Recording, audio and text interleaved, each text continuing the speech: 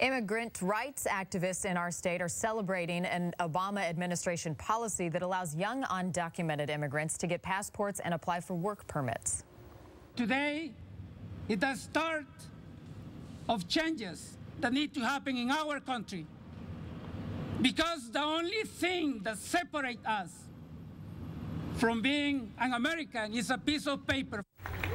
Homeland Security today begins accepting applications from an estimated 30,000 young immigrants in Washington state who can now avoid deportation. At centers accepting applications, people started lining up as early as 3 o'clock this morning. Those eligible have to prove they arrived in the U.S. before they turned 16, must be 30 or younger, have been living here at least 5 years, also be in school, graduated, or served in the military.